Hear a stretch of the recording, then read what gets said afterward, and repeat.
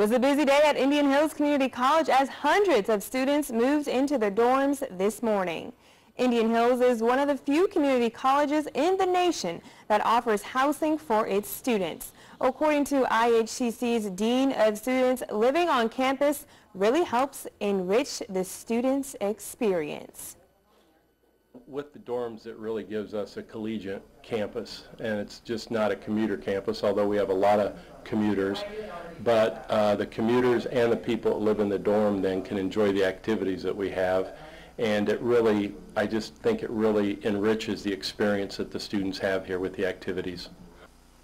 The college has an entire week of activities planned. Tomorrow, students will have orientation and learn more about the clubs and organizations the college has to offer.